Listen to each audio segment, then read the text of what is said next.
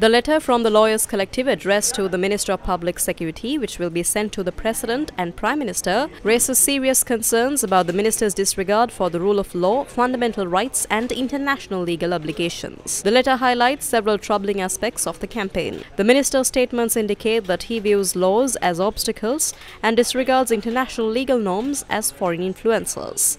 The minister's repeated labeling of anyone who criticizes the campaign, including lawyers, as drug dealers and addicts, is seen as a violation of freedom of expression and an attack on the legal profession. The minister's endorsement of Deshabandhu Thennakoon, who was found responsible for torture by the Supreme Court as acting IGP, is seen as a violation of the rule of law and a breach of public trust. The letter urges the minister to respect the rule of law and conduct the campaign in accordance with the Constitution, existing laws and court rulings.